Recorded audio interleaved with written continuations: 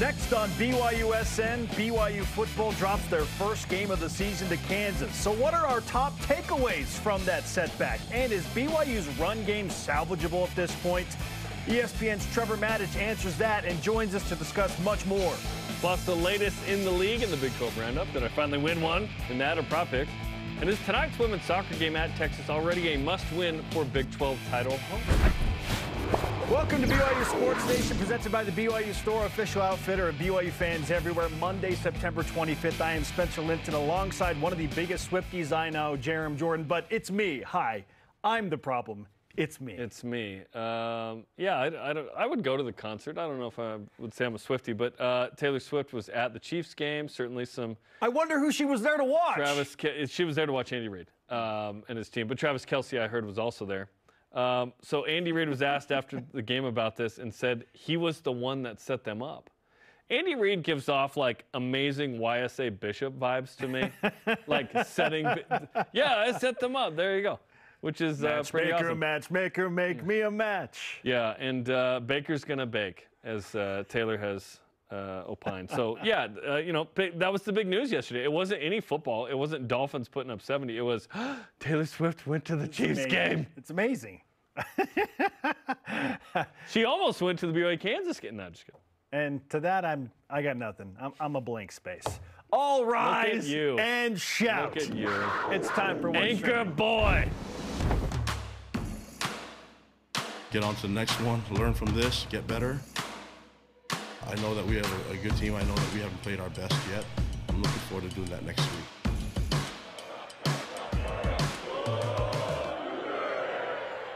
What's trending, presented by BYU Food to Go, the MVP of your next event. I was standing right in front of them when they were doing that. We don't want to do this, but we're doing it. Oh, man. Yeah, that was tough.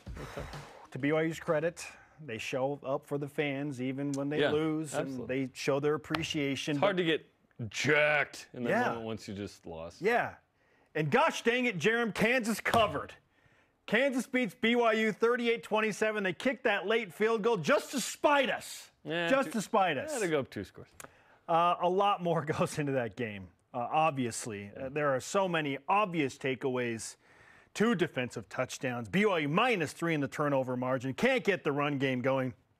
An 11-point loss to open up Big 12 play. Jerem, what are your biggest takeaways from BYU's setback to Kansas in Lawrence? Let's just get the no-duh ones out of the way. Minus 21 points off turnovers is tough. 14 direct on the scoop and score and the pick 6. Those were hard.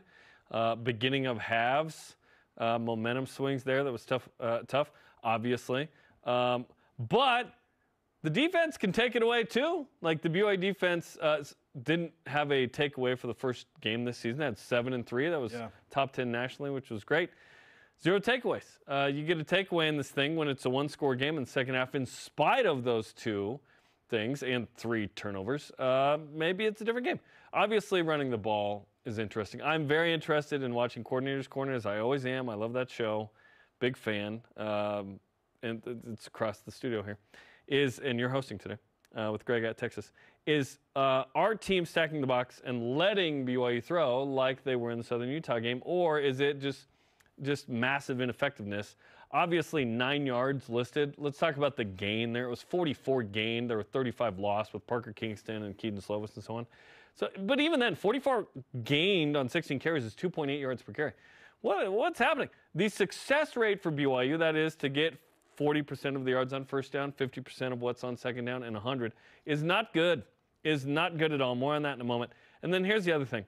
In spite of all of this, BYU's still in the game, man. Yes. Keaton Slovis is making after the pick 6, which is super weird bounce off of Isaac Rex, another guy, Kansas pick 6.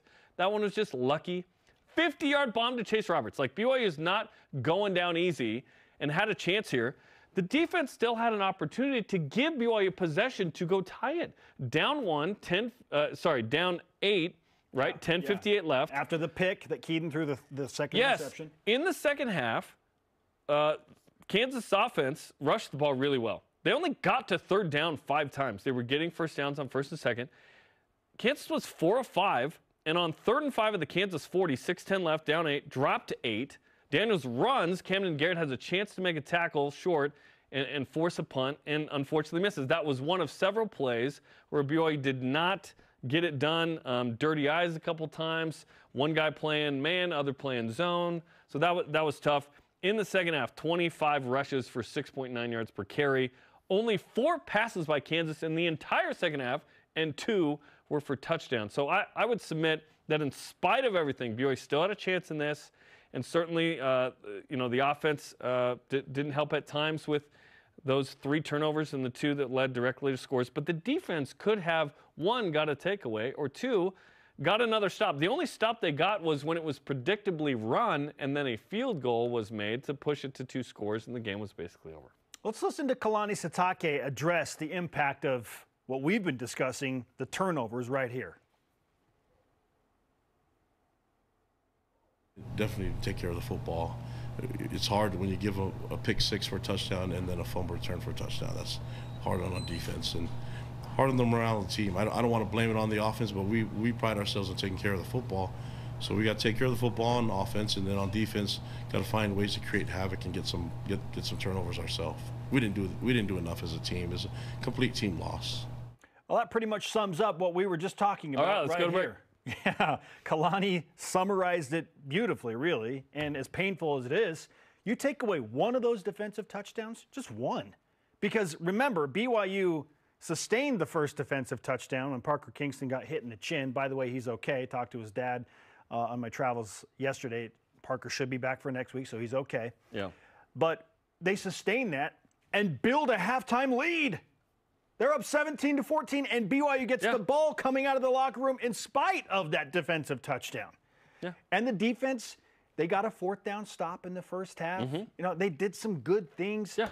BYU had the momentum going into the halftime locker room, for sure. And then the energy, for whatever reason, wasn't great coming out of the locker room. People were pointing to some conservative play calling, Kansas making some nice adjustments, and then Isaac Rex, postgame, said, it was my fault. I shouldn't have tipped up the pass. So he took full accountability. He's trying to make a play. Right? If he doesn't go for it at all, that's worse than tipping it accidentally off of another guy to another guy. Yeah. By the way, the first throw should have been picked off. Should have been a pick 6, and it wasn't. right? There were a couple of those from Keaton Slovis. He was really good in this game, but there were 4 or 5 where it was like, this should have been Kansas a bunch was keen. of picks. They were ready for it. He just dropped it. And when BYU can't run the ball, drop and make BYU throw it. Yes. So I would beg BYU to run right now. I would drop 8 every time and say, go ahead and run against 3-man front. Well, what have they done, speaking of BYU, to give defenses any sort of other idea than to prevent that or present that front? Yeah, got to get it going. Or maybe you switch it up. Maybe you go old school BYU pass heavy and you run occasionally. So here's the thing. Even with the second defensive touchdown, BYU's down by 4 and just couldn't seem to generate the juice. Mm-hmm. I mean, when you sustain 2 touchdowns by a defense, it's hard to get yourself right mentally, like, okay, we're okay. But especially on defense where it's like, oh.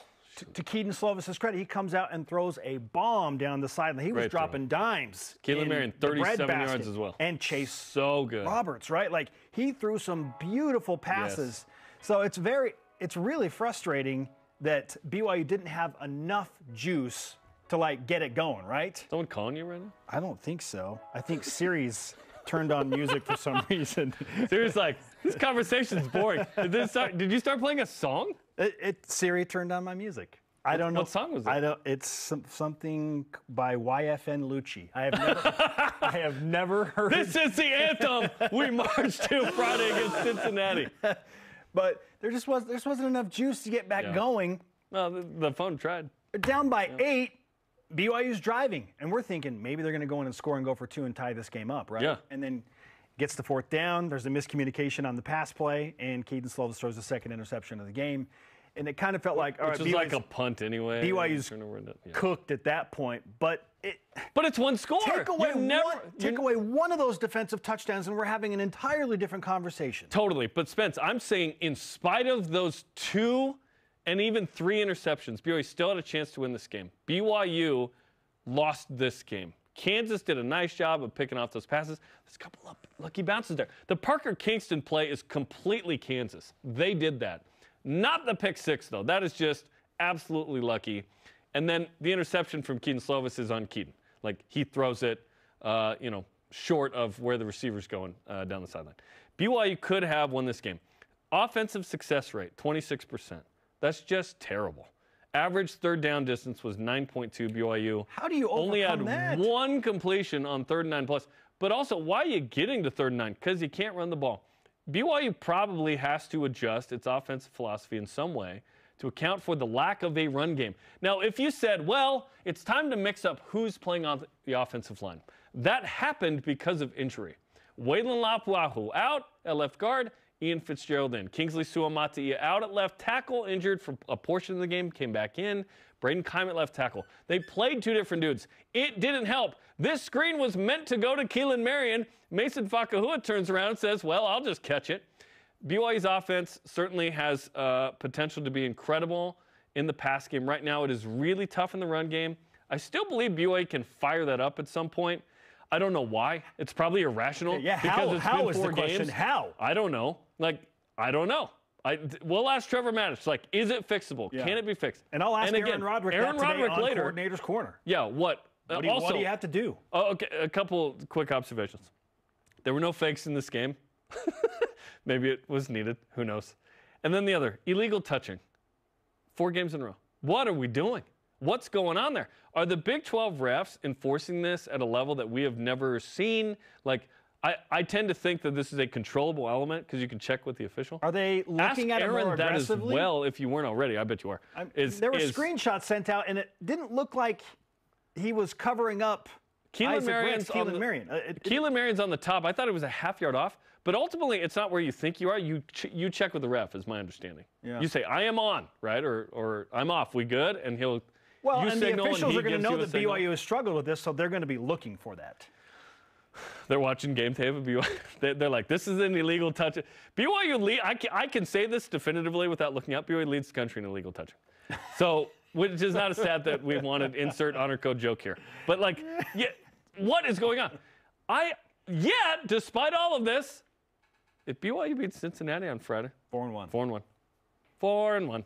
Which is better than we could have hoped for. I think we were hoping for 3-2. Didn't we all say before the season began, if BYU is 4-1 coming out of the first 5 going to the bye week, I'll take it right now. It's just a bummer because you left a dub in Lawrence. That's a game that I would like to play 10 times and see.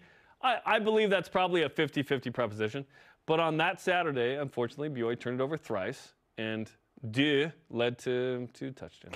Was that French? I said this after the game to several people.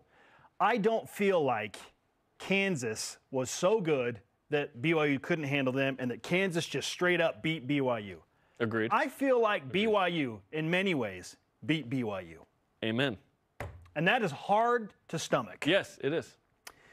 That is very hard to stomach because, when you can control a couple of things that you just gave away or made mistakes on, and they're so – not all turnovers are created equally. These were devastating turnovers. Oh, yeah, fatal. Just absolute punches to the throat. You still could have won the game. You're still in the game. Still could have won. Kansas is a good team. Kansas is not as good as I thought they were. Kansas is a good team. And we let them off the hook? They're not as good. They're not as good as I thought they were. But BYU beat BYU in several ways, and that is hard to stomach. And that's what Keaton Slovis said after the game. Yeah. He's like, we know we left a win on the field. Plenty of opportunity. We were in great position at halftime to go and win this game, and we left it on the field. This is in spite of stinking up the joint running the ball. Yep. And 3 turnovers. Yes. 2 of which were touchdowns. How close they are. If BYU is what's can run the ball a little bit, I'm okay with one, giveaway. Where's the takeaway? There was no takeaway. So that -3, you ain't gonna win. It's rare you win that game. Okay, now before we get to your Monday mailbag, let's listen to Kalani Sitake talk about the running game struggles. Yeah, if I had the answer for that, I would tell you guys. Maybe you guys can let me know. But it's probably a combination of just getting the guys' confidence back. And then, I think a lot of teams are trying to take the run away from us, which is fine. If they do that, we got to make them pay, and that's throw the ball in the air. And when you throw the ball in the air, you got to take care of the football. You can't throw interceptions and can't take sacks. And I thought Kansas' game plan was to take the run away, and they did that, and then try to make big plays on defense with sacks and interceptions. Well, now the challenge for BYU is, can you get right mentally and come back home as a 2-point favorite, by the way, 2-point favorite at home against Cincinnati, and get the first Big 12 win and get to 4-1?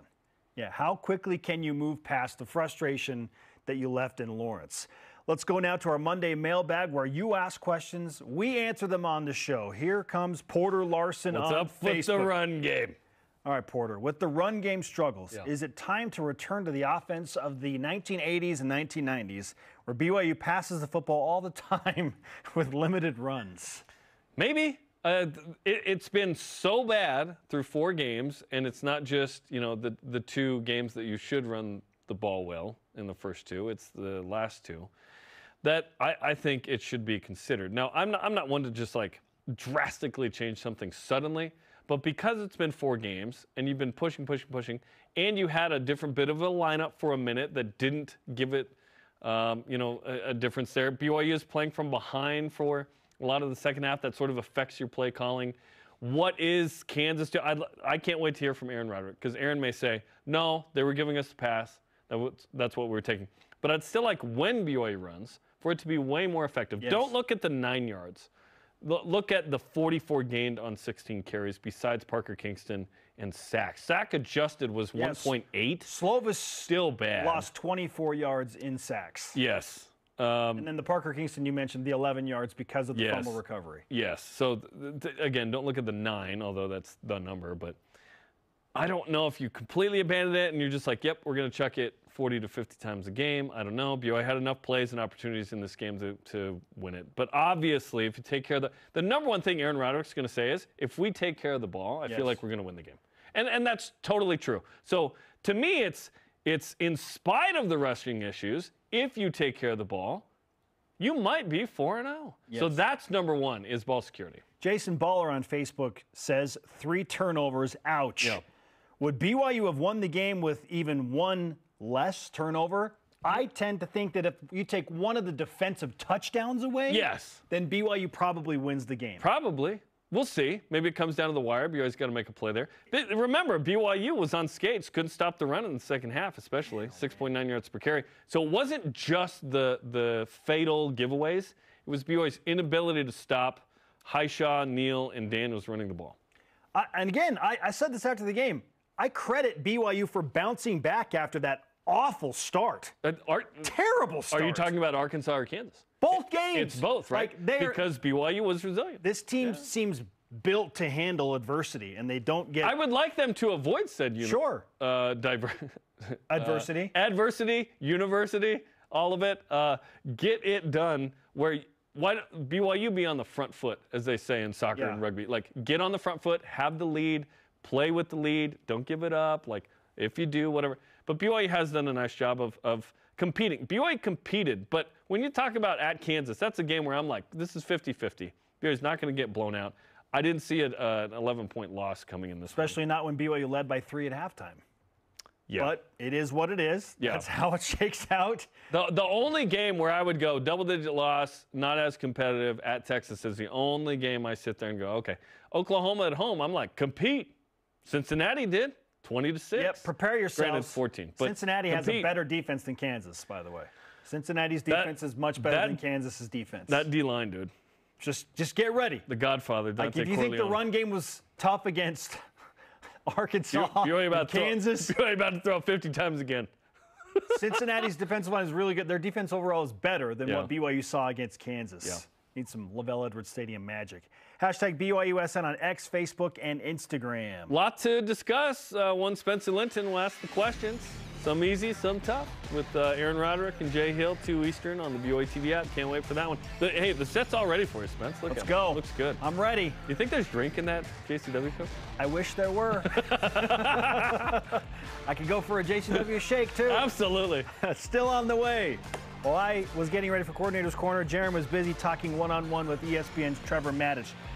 On a Maddich Monday, does he think BYU can salvage the run game at this point? This is BYU Sports Nation.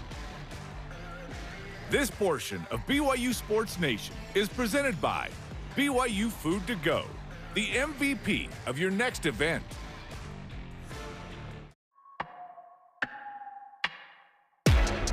Cougar Feast is the official feast of BYU Athletics. Pre-cooked meats, sides, and appetizers delivered to your door.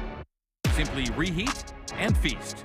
10% of all proceeds are donated to Full of Hope, a charity passionate about feeding hungry families in need. On game day. On game day. On game day. On game day. Feast like a Cougar. Go to CougarFeast.com to feast like a Cougar this football season.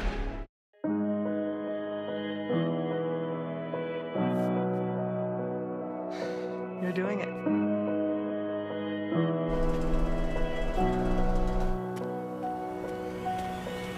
You got this.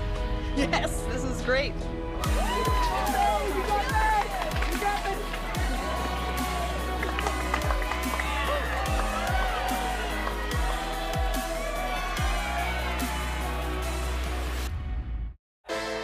If you're looking to build your brand awareness and increase market share as BYU moves into the Big 12, this is the place, BYU Athletics. We can provide the tools you need to make sure your company is seen and heard. BYU Athletics is where you can align your products and services with loyal fans that cheer for our Cougars. And they can also help your business win. Learn more about what a partnership with BYU Athletics and your company will look like. After all, this is the place. Email sponsorship at byu.edu today. You're not ready for a BYU football game without BYU Sports Nation Game Day on BYUtv. Join in the excitement 2 hours before kickoff in Cougar Canyon. The cast and crew are locked and loaded to pregame every matchup this season. Join in the experience for each home game just outside the stadium. There's nothing like the tradition, spirit, and fun that connect Cougar fans everywhere. Join in person on BYUtv or on the free app.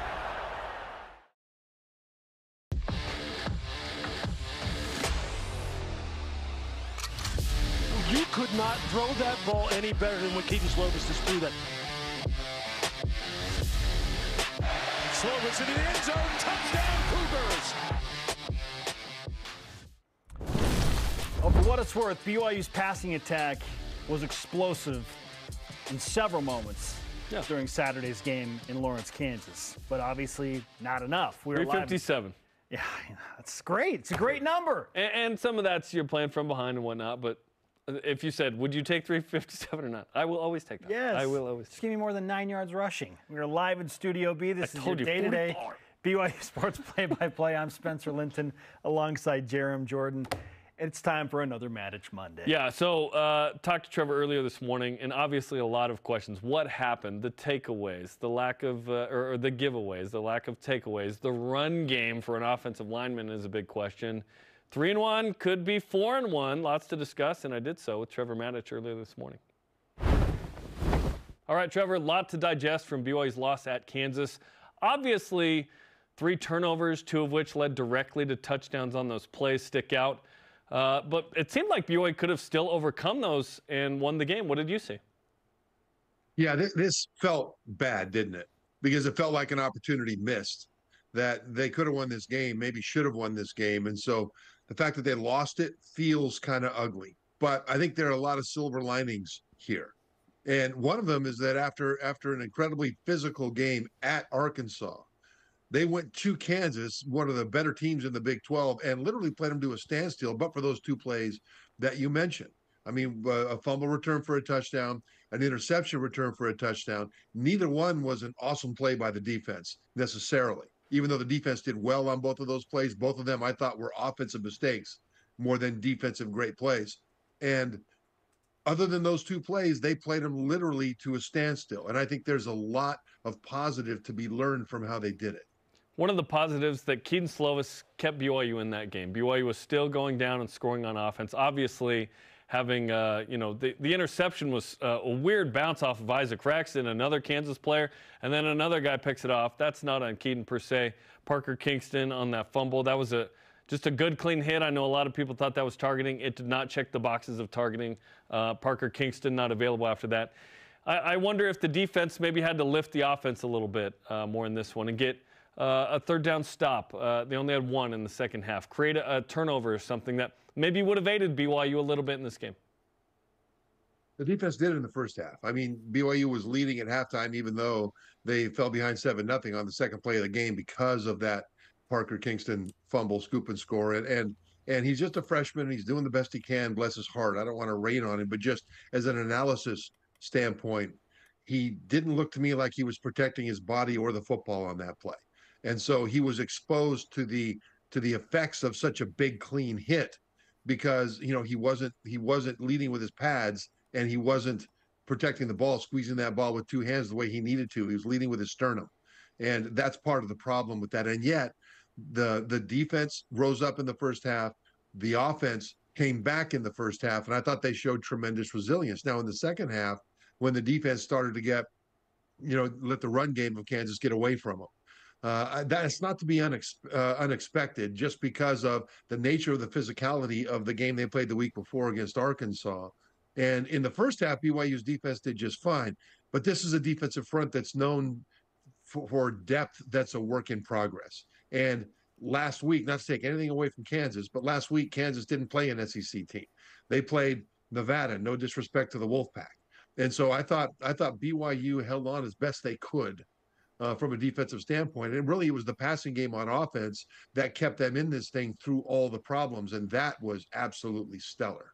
So let's talk about that, because the way that BYU is passing the ball is really efficient and effective right now. Unfortunately, BYU is not running the ball. They're not running the ball. And, teams are loading the box to stop the run. They're making BYU pass. It would seem, I can't give a specific number on what percentage that is right now, but BYU's ineffectiveness in rushing the ball is encapsulated in this Cougar Stats tweet a moment ago. Removing the 45-yard touchdown run by L.J. Martin against Arkansas, BYU has run 52 times for 41 yards the past two games. You've talked about the offensive line. You've been fired up. What is going on there, and is it fixable? I don't think it's fixable this year. I don't think it's fixable. I mean, they've had enough reps. They've had enough games to show that they at least they know how to do it. And in watching them on tape, it just doesn't look like they know how to run block. That's the way it looks. It's hard for me to say that, but the tape is the tape. Show me where I'm wrong. And so that means they need to go to plan B, and plan B is to throw the ball. If I'm on defense, I don't know why you stack the line against the run. Why would you? They're not pushing anybody anywhere anyhow. And yet, knowing that BYU has to pass, the pass protection has been good enough for Keaton Slovis and those receivers to get better and better every week and to keep them in this game at Kansas. But the running attack, I mean, you give those numbers, right? What that means is that BYU is averaging 2 per carry. Not 2 yards, which would be bad, 2 feet per carry. Nevada last week against Kansas averaged 4 yards per carry. So it's just where they stand now, I think, is where they need to accept. Not from a standpoint of we accept that we can't run block and therefore we quit. They still have to try. They still have to try to get better. They still have to try to run block. They still need to find an answer. They need to seek it. But they also at some point need to say, okay, we're not going to win the ball running the game win the game running the ball until we do. So the passing game needs to step up for that. That means that not just throw the deep passes down the field, but also be more creative with short passes in lieu of running plays. That means pick plays and crosses. There's a lot of air raid principles that they could use more of.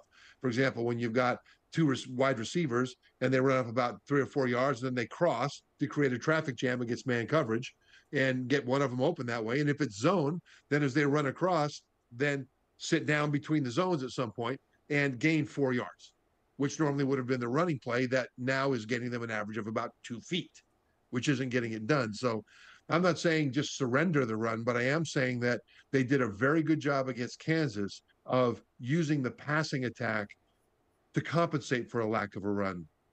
And they'll need to do that even better going forward until the run materializes from the depths of the abyss. And it's deep. We're talking to ESPN's Trevor Matich on BYU Sports Nation. Blaine Fowler said as much on the postgame show Saturday. He said, listen, this is essentially, he didn't say this, but I knew this is what he was saying. When you played, Trevor, you're a teammate of Blaine's, you guys ran the ball, but it wasn't, the way that BYU has run the ball the last 10 or 20 years. It was air raid principles, as you mentioned. And so we'll see if BYU kind of shifts to that or if they continue to pound the rock, because in comes Cincinnati on Friday, a team that's 36th in the country at 108 yards per game rushing. If BYU got 108, I think we'd feel pretty good. That's not actually a great number. But in come the Bearcats, who played a 2-score game with Oklahoma, held them to 20 after they had been averaging 55. What do you make of Friday night on a short week ahead of General Conference, that matchup in Provo? This is a tough one for BYU because it's the third consecutive physical game. I mean, Cincinnati's defense held Oklahoma to just 2 offensive touchdowns. 2 offensive touchdowns, and this is an Oklahoma offense that has been lighting up the scoreboard all season long. So BYU will have their work cut out for them on offense. From a defensive standpoint, Emory Jones, I'm assuming that he's healthy coming into this week, is a big physical quarterback along the lines of Arkansas's KJ Jefferson. And so it's another physical game that they'll have to play. And they'll have to compensate for wearing down on the defensive front in the second half potentially. And they'll have to figure out how to get them off the field better than they figured out how to get Kansas off the field. That may mean take more risks. That may mean, blitz more and hope those guys on the back end can hold up in coverage. But whatever they do, they're going to have to figure out a way to get some stops. I don't care about yards given up by the Cougar defense. I do care about stops. So if you think bend but don't break, that's kind of where they'll be, especially in the second half. Offensively, though, Cincinnati did a really good job of limiting Oklahoma's offense. So the Cougars will have to learn from how they did it, and they'll have to figure out ways to use the passing game to compensate for it. Once again, I'm looking for more air raid principles with more rub routes, more crossing routes, more creative screen passes, things that you can use instead of the run. Then try to run, but don't bang your head against the wall too much if it is not working. And it has not quite yet. When will it work is the question. At this point, BYU's 3-1, have been, a kind of unexpected road win at Arkansas. Certainly at Kansas, that was kind of a 50-50-ish game. And in comes Cincinnati. Trevor, if BYU beats Cincinnati, they're 4-1 going into the bye week with a really tough October. I think we would have taken 3-2, but certainly BYU needs to take care of business at home to up its chances of making a bowl, if not 7-8 or whatever wins. How are you feeling about the Cougars at this point and the chance to be 4-1 going into the bye week? I feel good. I feel good. You could see a path to getting there. You can see things that they're doing well, that they're getting better at every week. And keep in mind that this defense, assuming that it stays relatively healthy, and they had some injuries on both sides of the ball in that Kansas game. But if they can stay relatively healthy, every week they should be better because every week they'll have a better feel for their assignments and their adjustments in this new offense of Coach Jay Hill. And they'll be able to play faster. They'll be able to play more instinctively, and they're already doing it fairly well. But they'll get better and better because this is their first month in a brand new defense. So that's good. The passing game looks like it's getting much, much better. So, BYU does have tools that they can bring to bear in this game against Cincinnati that'll give them a chance to win it. But just like the Kansas game, and we talked about this last week, the way the path for BYU to win this game is not to overpower Kansas. They don't plan on that. The way for them to beat them is through greater discipline and execution. And there were mistakes in execution that hurt BYU against Kansas. If they can clean that up and beat the Bearcats in those 2 areas, the Cougars have a chance. 4-1 would be awfully nice to end September. Trevor, we appreciate the time. Best of luck on everything you're doing on ESPN this week.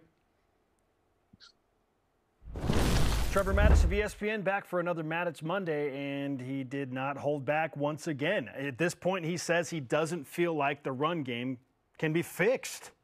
Like, it is the challenge now of Aaron Roderick and the offensive staff, Darryl Funk specifically on that offensive line, to try and figure something out. But he feels like there's enough tape out there that he doesn't know that there could be any sort of overhaul at this point. Does the staff feel the same way? And if so, what do they do?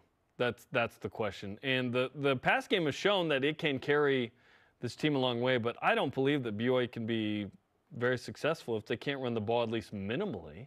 Right now it's below minimally. Minimally, to me, is like 100 yards.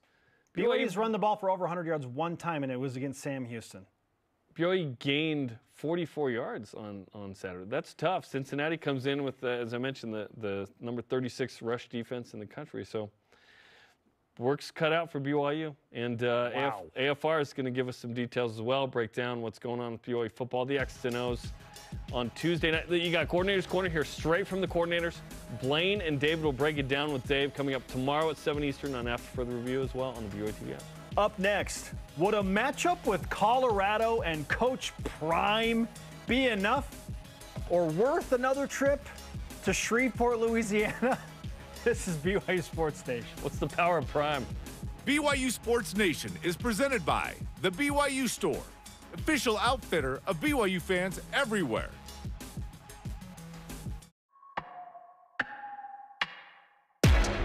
Cougar Feast is the official feast of BYU Athletics. Pre-cooked meats, sides, and appetizers delivered to your door. Simply reheat and feast. 10% of all proceeds are donated to Full of Hope, a charity passionate about feeding hungry families in need. On game day. On game day. On game day. On game day, feast like a Cougar. Go to CougarFeast.com to feast like a Cougar this football season. Utah is a special place. Our communities, the people, the history. There is no place quite like Utah. At Siegfried and Jensen, we're honored to say that we are from Utah. We live here, work here, and when someone is injured, we're proud to say we've helped a neighbor when they've needed it most. We know Utah. At Siegfried and Jensen, we're here for you. Learn more at siegfriedandjensen.com.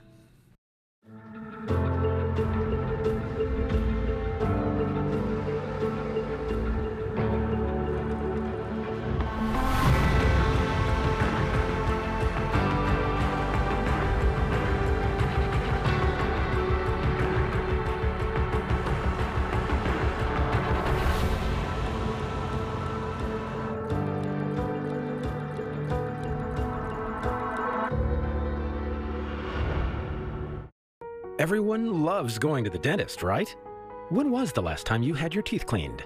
Heart disease, Alzheimer's, stroke, dementia, and other inflammatory health conditions can be linked to periodontitis, a severe stage of gum disease.